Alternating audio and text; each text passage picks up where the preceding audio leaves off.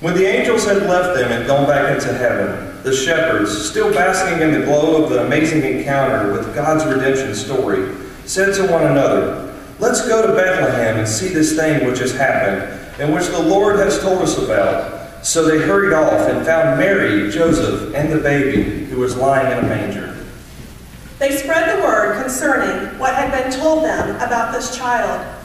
All who heard it were amazed at what the shepherds said to them.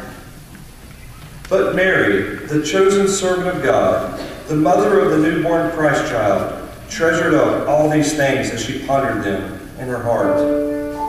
This is the mystery of Christmas.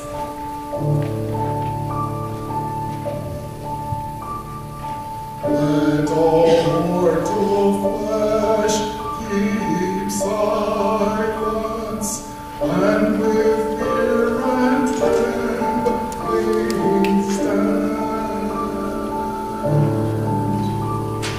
On earthly minded, for with blessing in His hand.